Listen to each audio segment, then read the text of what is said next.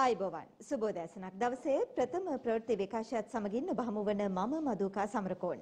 මුලින්ම අවධානය යොමු කරමු ප්‍රධාන ප්‍රවෘත්ති සිරස්තල වෙත. ඇඳිරි නීතිය ඉවත් කර සැනින් ඔබ කරන්නේ මොනවාද? කළ යුත්තේ මොනවාද?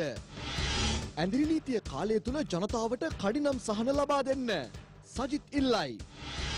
ජනතාවට අත්‍යවශ්‍ය භාණ්ඩ ලබා දීමේ දැවැන්ත වැඩපිළිවෙලක්.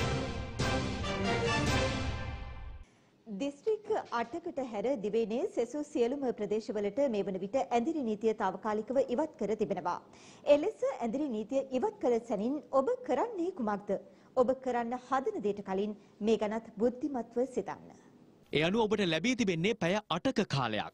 එම කාලය තුල ඔබ සූදානමින් සිටින්නේ ඇඳිරි නීතිය ඉවත් කළ සැනින්ම ඉතාම ඉක්මනින් නිවසෙන් පිටව ගොස් හැකි ඉක්මනින් වෙළඳසැලක් වෙත ළඟා වී හැකි උපරිම භාණ්ඩ ප්‍රමාණයක් මිලදී ගන්නට. ඔබ මෙහෙම හිතාගෙන ඉන්නවා වන්නට පුළුවන්. නමුත් ඔබ නිසි සෞඛ්‍ය ආරක්ෂිත ක්‍රම අනුගමනය නොකරමින් ඔබ අනුවන ලෙස කටයුතු කළහොත් සිදුවන්නේ මෙතෙක් පාලනය වී ඇති මෙම කොරෝනා වෛරස් රෝගී තත්ත්වය අනවශ්‍ය ලෙස රට තුල ඊටාම වේගෙන් ව්‍යාප්ත වීමට ඉඩ පැවතීමයි. ඒ අනුව ඔබ කළ යුත්තේ මීටරයක් පමණ දුරින් වෙළඳසැල් හෝ ඕනෑම ස්ථානයකදී ජනතාව ඇසුරු කිරීමයි. එවිට කොවිඩ් ආසාදිත රෝගියෙකුගෙන් වුවද ඔබට රෝගය බෝවීමේ හැකියාවක් නැහැ. එකට එකාමෙන් පොදි බැඳ එකම ස්ථානයක රැස්ව සිටීම තුළින් සිදුවන්නේ වෛරස ව්‍යාප්තියක්. එමෙන්ම හෙට දිනේදී ඔබ වෙළඳසැලක් වෙත ගමන් කරන්නේ නම් හෝ ඔබගේ අවශ්‍යතාවයක් ඉටු කර ගැනීමට ඔබ නිවසෙන් බැහැරවන්නේ නම් පවුලේ එක් පුද්ගලයෙකු පමණක් ඒ සඳහා යොමු වන්න. එමෙන්ම ඔබගේ දරුවන් සහ වයස්ගත ප්‍රජාව කිසිවිටකත් නිවසින් බැහැර නොකිරීමට ඔබ කටයුතු කළ යුතුයි. ඔබ කුලී රථයක ගමන් කරන්නේ නම් එම කුලී රථයේ රියදුරා පිළිබඳවත් අවධානය යොමු කරන්න. වෙළඳසැල්වල ඇති දොරවල් රාක්ක වැනි දෑ අනවශ්‍ය ලෙස අතපත ගෑමෙන් වළකින්න. අත්‍යවශ්‍ය භාණ්ඩ පමණක් වෙළඳසැලෙන් මිලදී ගන්නට ඔබ කාරුණික වන්න. ත්‍රිරෝද රථ හෝ කුලී රථවල ගමන් කිරීමේදී එම වාහනද අනවශ්‍ය ලෙස අතපත ගෑමෙන් වළකින්න. නිතරම ඔබ එලිමහනට ගමන් කරන්නේ නම් අවදානම් ප්‍රදේශවල සිටින ඔබ සියලුම දෙනා මුඛ ආවරණයක් පැළඳගෙන යන්න. එය ඔබ නිවසින් පිට වී යලි පැමිණි පසු ආරක්ෂිතව ඉවත් කරන්න. හෙට දින ඔබට ලැබෙන මේ පැය 8ක කාලය තුල ඔබ සාද පවත්වන්නට නෑදෑ හිතමිතුරන්ගේ ගෙවල් වලට යන්නට ඔවුන්ගේ සැපදුක් විමසන්නට යන්නට කාලය නම් ගත කරන්නටම එපා. ඔබ පුළුවන් තරම් තනිවම ඔබේ කටයුතු අවසන් කර හැකි ඉක්මනින් නිවසට එන්න. නිවසෙන් පිටතට ගොස් නැවත නිවසට පැමිණ කිසියම් මොහොතකදී ඔබට කිවිසුම් යාමක්, උගුරේ ආසාදනයක්, අසාමාන්‍ය කැස්සක්, හුස්ම ගැනීමේ අපහසුතාවයක්, බඩේ අජීර්ණයක්, උණ තත්ත්වයක් පවතී නම් හෝ ඉන් එක් රෝග ලක්ෂණයක් හෝ තිබේ නම් වහාම වෛද්‍යවරයෙකු අමතන්න. නැතිනම් සෞඛ්‍ය අංශ වෙතින් ලබා දී ඇති හදිසි දුරකථන අංක වෙත දන්වා උපදෙස් ලබා ගන්න.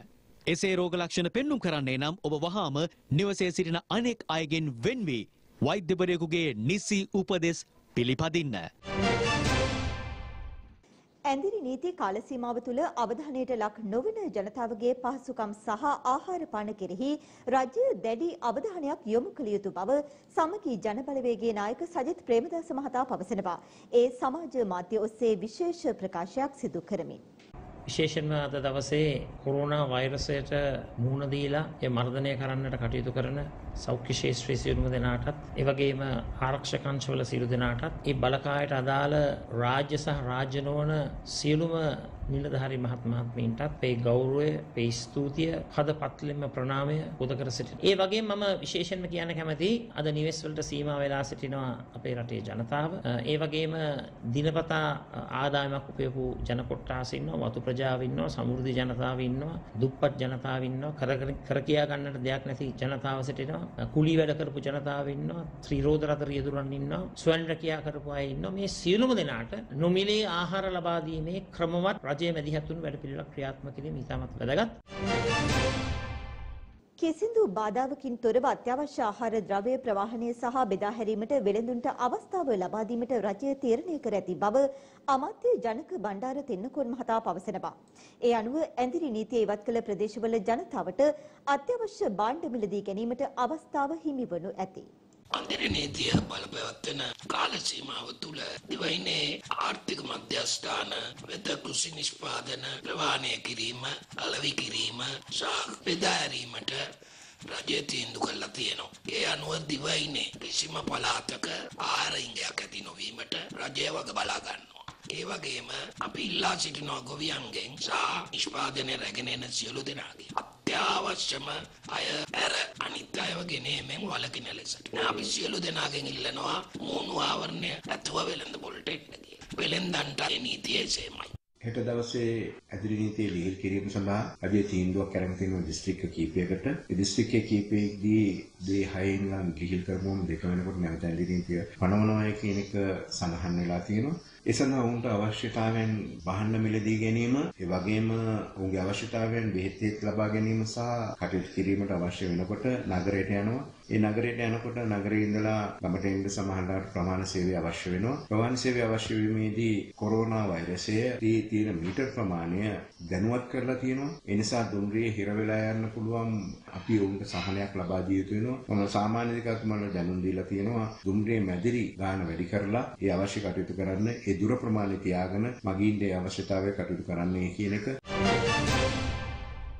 ලිට්‍රෝ ගෑස් ලංකා සමාගම සතුව අවශ්‍ය ප්‍රමාණයට ගෑස් තොග පවතින බවත් කිසිදු හිඟයකින් තොරව දිවයින පුරා ලිට්‍රෝ ගෑස් බෙදා හැරීමේ කටයුතු ඉතා සාර්ථකව සිදු කෙරෙන බවත් ලිට්‍රෝ ගෑස් සමාගම පවසනවා.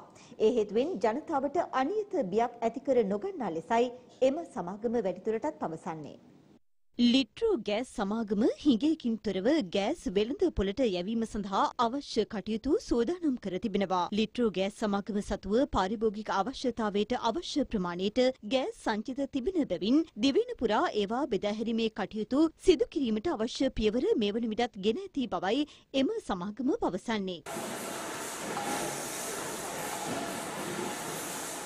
ලිට්‍රෝ ගෑස් ලංකා සමාගම සතු LPG ගෑස් තොග ඌමනා තරම් අපිට තියෙනවා. ලිට්‍රෝ ගෑස් ලංකා සමාගම රාජ්‍ය සමාගමක් වශයෙන් රාජ්‍ය මැදිහත් වීම, රාජ්‍ය කළමනාකාරීත්වයේ සොයා බැලීම යටතේ මේ වන විට අපගේ කෙරෝල පිටියේ පවතින පෙරවුම් සංකීර්ණයේ වෙනදා පරිදි සුපුරුදු පරිදිම ගෑස් සිලින්ඩර් පිරීම සිදු කරනවා. අපිට එදිනෙදා අවශ්‍ය ප්‍රමාණයට ගෑස් සිලින්ඩර් සැපීම සිදු කරන්න පුළුවන්. මොකද කිසිම කෙනෙක් වැඩිපුර ගෑස් සිලින්ඩර් මිලදී ගැනීම සිදු කරන්න අවශ්‍ය නැහැ.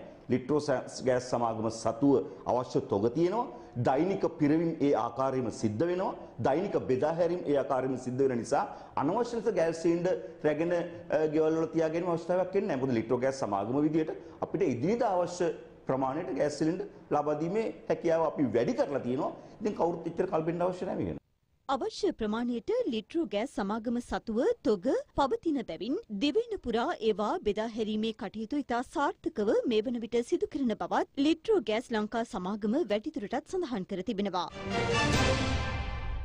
විරාමයෙන් අනතුරු ඔබ නැවතත් සියත ප්‍රවෘත්ති සමගින්. එළඹෙන පාර්ලිමේන්තු මහමැතිවරණය කල් දැමීමට අදාළ නිල ගැසට් නිවේදනය නිකුත් කර තිබෙනවා. අප්‍රේල් මාස 25 වනදා පැවැත්වීමට නියමිතව තිබූ මහ මැතිවරණය කල් දැමීමට අදාළ නිල ගැසට් නිවේදනය නිකුත් කර තිබෙනවා. අදාළ ගැසට් නිවේදනය නිකුත් කර ඇත්තේ 1981 අංක 1 දරන පාර්ලිමේන්තු මැතිවරණ පනතේ 24/3 වගන්තිය යටතේ මැතිවරණ කොමිෂන් සභාව වෙත පැවරී ඇති බලතල ප්‍රකාරපයි. COVID-19 ව්‍යසන තත්ත්වයේ හේතුවෙන් ලබන 25 වන දින පැවැත්වීමට නියමිතව තිබූ ඡන්ද විමසීම කල් තබන බව එම ගැසට් නිවේදනය මකින් දක්වා තිබෙනවා. ඒ අනුව ඡන්ද විමසීමේ දිනේ ලෙස අප්‍රේල් 30 වන දිනය පසු වී දින 14කට පසු දිනයක් නියම කරන බවයි මැතිවරණ කොමිෂන් සභාව ඊයේ නිකුත් කළ ගැසට් නිවේදනය මගින් දක්වා ඇත්තේ. පාර්ලිමේන්තු මැතිවරණ පනත මගින් මැතිවරණ කොමිෂන් සභාවට පැවරී ඇති බලතල අනුව ඉදිරියේදී මැතිවරණය පැවැත්වෙන දිනය ගැසට් නිවේදනයක් මගින් ප්‍රසිද්ධ කිරීමට නියමිතයි. අමරිකානු ස්වදේශික ජන සංගීතය ජාත්‍යන්තරයට ගෙන ගිය ප්‍රවීණ ගායකයෙකු වූ කෙනී රොජර් අභාව ප්‍රාප්ත වී තිබෙනවා. ඇමරිකානු ස්වදේශික ජන සංගීත රටාවන් ජාත්‍යන්තරයට ගෙන ගිය ප්‍රවීණ ගායකයෙකු වූ කෙනී රොජර් අභාව ප්‍රාප්ත වී තිබෙනවා. ඔහු මිය යන විට 1938 වසරේ ඇමරිකාවේ උපත ලද කෙනී 1950 දශකයේ සිය සංගීත දිවිය ආරම්භ කළා. ස්වදේශික ජන සංගීතයෙන් එරට රසික හදවත් කුල්මත් කරමින් 1967 වසරේදී කෙනී රොජර් ජනප්‍රියතම ගායකයා බවට පත් වුණා.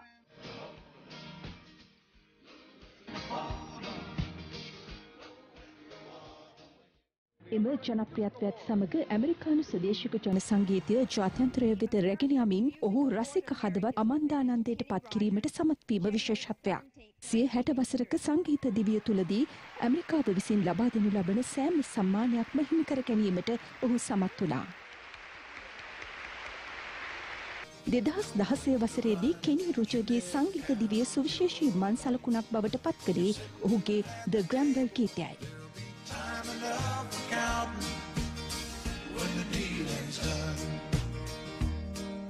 එම ගීතය මිලියන 100ක් ලොව පුරා අලෙවීමත් සමගයි. එතෙක් මෙතෙක් ගායකයෙකු ලැබූ ඉහළතම වාර්තාගත අලවියද වන්නේ මෙයයි. ඇමරිකානු ස්වදේශික ජන සංගීතය මහා සම්භාව්‍ය සංගීතයේ කොටසක් ලෙස ජනහදවත් තුළ තැන්පත් කළ කෙනි රුජර් සිය නික්ම යාමත් සමග ඇමරිකානුවන්ගේ පමණක් නොව ලෝකයේ සුවහසක් රසික හදවත් තුළ නොමියෙන සංගීතවේදියෙකු බවට පත්වනු නොඅනුමානයි. Decorated my life.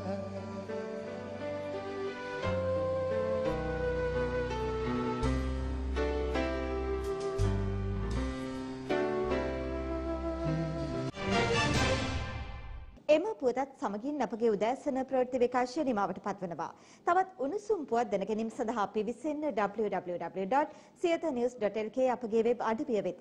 අප නැවතත් හමුවන්නේ මධ්‍යහන 12 ප්‍රවෘත්ති විකාශයත් සමගින්. ඔබට සුබ දවසක්. දිනපතා අලුත් වීඩියෝ සහ ප්‍රවෘත්ති නැරඹීමට ඉහත බටන් එක ක්ලික් කර සියත TV subscribe කරන්න.